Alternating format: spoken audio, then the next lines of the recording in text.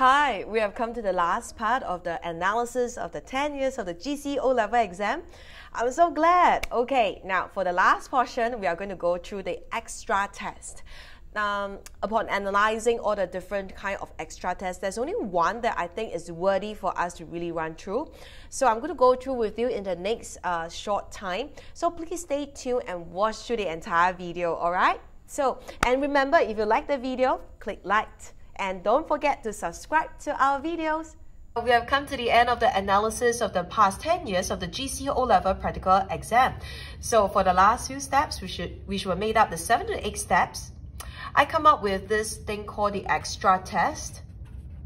And among all the extra tests, one of which I think is worthy to run through with all of you is this portion called adding of metal. And usually two kinds of metals will be given. Either they add a magnesium or zinc. And it actually happened in 2010, 2011, and even 2013. Alright? Now, of course, for everything that we add, one of the most important things we'll look out for are the observation.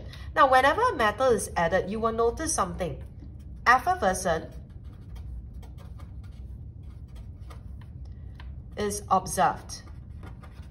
Now, whenever we see an effervescent means that there are bubbles formed inside your test tube. When there's bubbles formed inside the test tube, we all know by now that you need to test for gas. And some of you will be wondering, so which one do I actually prepare? Well, I'm going to tell you today. Imagine this is the unknown solution. And I mentioned, in most of the unknown solution, inside contain definitely your water and your salt. So let's call it XY. Now in solution, all this will dissociate and they will separate into their ions that look like this, for example. Now in this whole solution, it usually is a clear solution, and then you will add your metal, which is like either your Mg or your zinc inside. So if you take a closer look and let's zoom in right now to all the ions that are present, one of the most likely gas that will be evolved is actually, yes, you are right, you saw the hydrogen gas.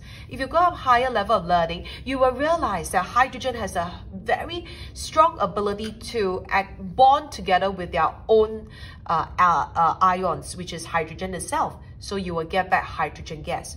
So that's one way of seeing it. Another way is we all have learned that when a metal plus water, you will get a metal oxide and hydrogen gas, or a metal hydroxide and also a hydrogen gas.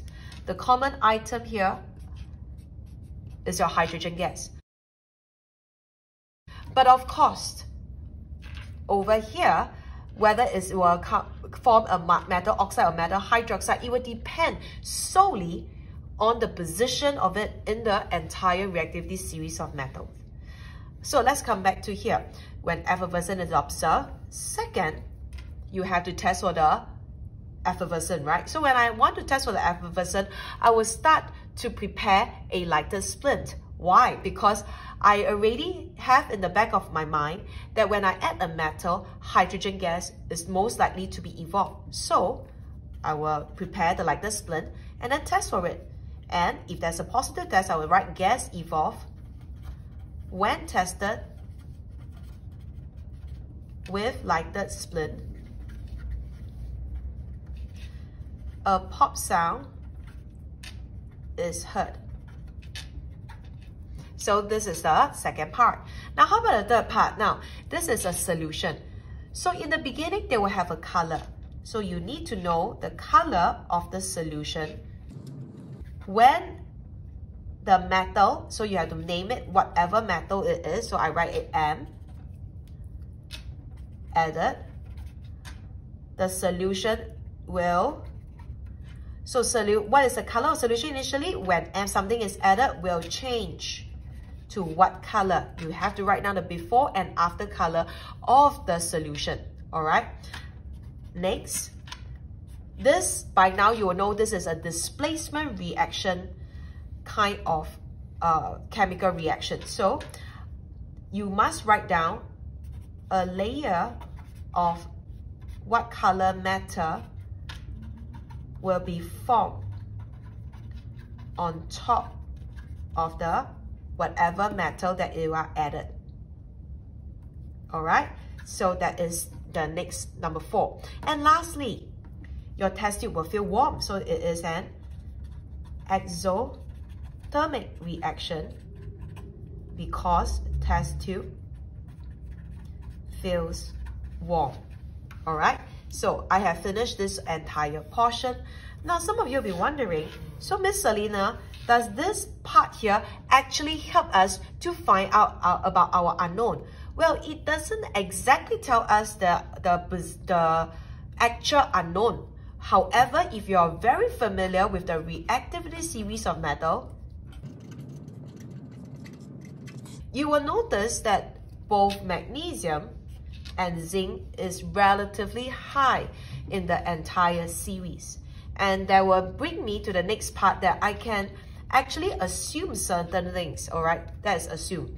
Because if you add magnesium, if there's a displacement, it's any of the metals that are below. And in your syllabus, it can be aluminium, zinc, iron, copper, which are inside your entire QA notes. If it's zinc that's added, the possibility will be what? Your iron and your copper. Okay, not forgetting there's SN and PB here. Your lead could be also one of them. So these are some of the things that you can see and you can relate to your theory. But if you can't, at that point of time, you cannot remember this, do not fret. Write down the observation that what I've said. Remember in the solution, most likely hydrogen gas is evolved. Write down all this and you'll be fine. So I hope that the analysis of all the past 10 years of this practical have helped you a lot. If you like the video, remember to click like. Hey, thank you so much for watching through the entire video. And I know that your practical exam is coming up, so we have all the videos that's already prepared for you. So remember to check them all out, watch them again, and all the different videos that we prepared, whether it's the physics or the chemistry. And don't forget to check out our bio for our Project Lightboard series, okay? So stay tuned, and if you like the video, remember to click like.